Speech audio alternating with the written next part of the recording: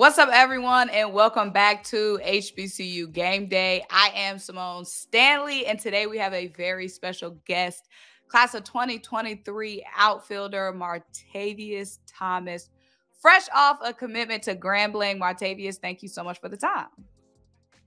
Thank you.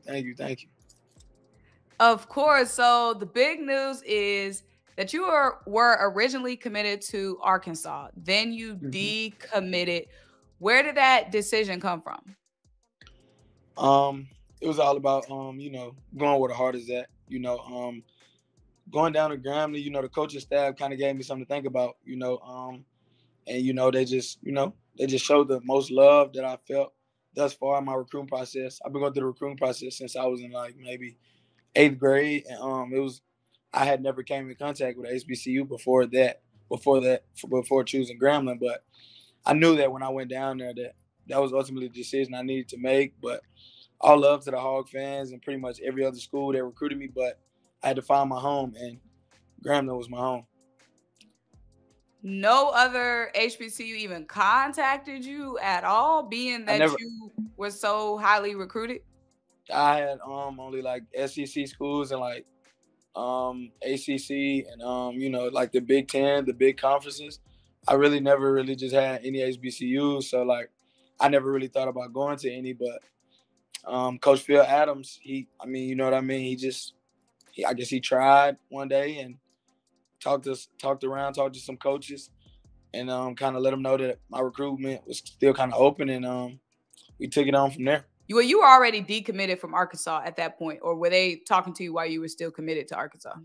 I was still verbally committed. I hadn't signed. I was still verbally committed. I hadn't signed. I let them know that I was shopping around and just kind of, trying to figure out the best decision for me for the next, 4 years, 3 to 4 years. So I guess I'm asking, what is the message that Grambling gave you that really compelled you to want to go there? Once that they talk about baseball, all the coaching staff, all they talked about was making me a great human, a great man, husband, and a father one day. And that's kind of ultimately what I want to be a part of. And, it was never about baseball. Their motto is that baseball is just the extras. You know what I mean? Baseball is just what comes on top at the bottom of what they try to accomplish. They try to make guys that get degrees, graduate from school, become great husbands, great fathers to the kids, great human beings, great citizens. And me and my family just kind of gravitated towards that vibe. We just kind of liked it.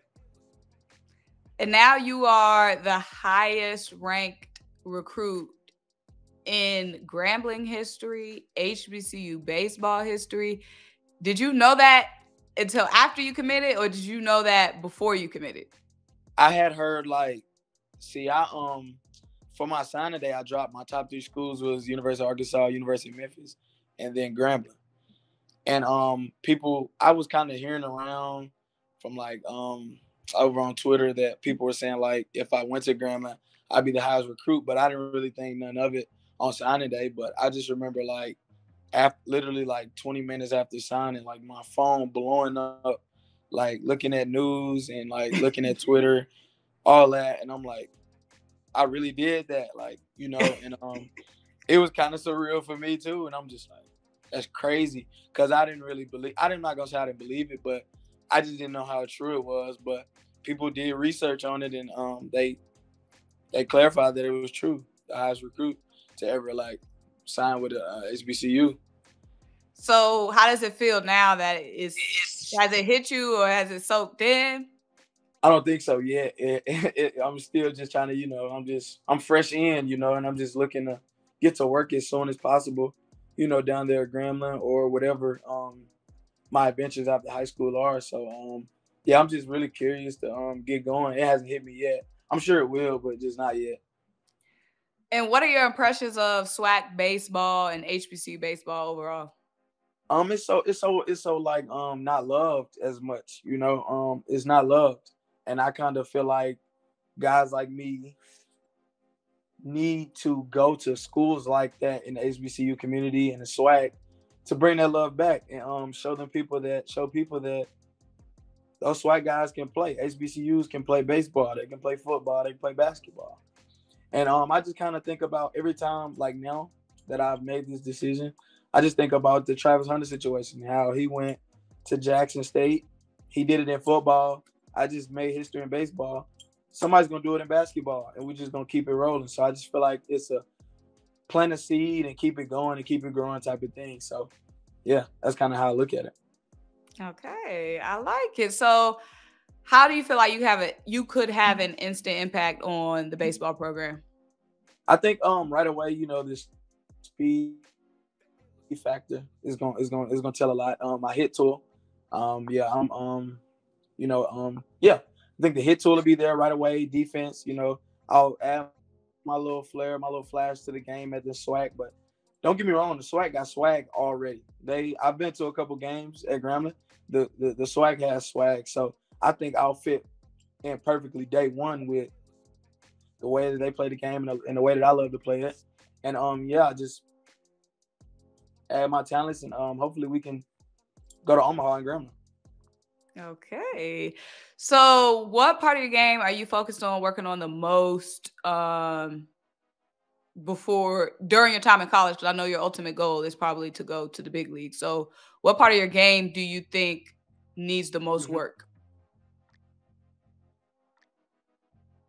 I don't even think it's nothing like on the field. I think it's more of a like, don't take it too serious, have fun, and don't like try to overcompensate and try to do too much. Because I can kind of get real anxious and antsy to where I'm like, I got to get it, I got to go. Where if I just let it happen and just play and have fun, it comes to me naturally. It's kind of like a gift that God gave me, and I just got to let him use it. You know what I mean? So I just think, yeah, just let it come to me. Don't be antsy. Don't be nervous either, and don't think I got to do too much. Just play to my best abilities, and I got to take care of the rest for sure. So all mental and mindset things. Oh yeah, definitely. I think that God blessed me so much physically that he was like, yeah, I can't let you get it all mentally. I got to let you struggle a little bit because physically, I mean, it's proven that I'm one of the top guys, but like it's just a mental thing. Don't try to do too much. Okay, I like that. So lastly, what has you excited for your next chapter of baseball? The journey, for sure. The journey. I think that what just came about in the HBCU history is like it's gonna be a lot to come after me. It's way bigger than me. I feel like the baseball is just once again just one of the extra things. I think that you're gonna see HBCUs and Grambling get top tier facilities now. You're gonna see top players going there every other day now. It won't just be me, every other 10 years, that decides to make the decision. I think it's gonna become a thing that's really, really, really a force to be reckoned with. And that's kind of the seed that I want to plant. I just kind of want to leave my mark and let people know that hey, it's cool. Like it's no school that you can't go to. There's no big school that's too small. There's no school that's too big. You can go anywhere. Well, you said you want to continue to grow your mindset, but I think your mindset is at a high peak right now because I love what I'm hearing from you. The maturity is there. Yeah. You just gotta keep elevating though. I want to keep elevating, I'm just messing with you. Keep going up, I'm just trying to keep going up. I love it. Well, we can't wait to see how your baseball career continues to unfold. And congratulations again on all the success that you have had so far. Thank you. I appreciate that. Of course. Well, guys, I am Symone Stanley. This is HBCU Game Day. Thank you guys so much for joining us.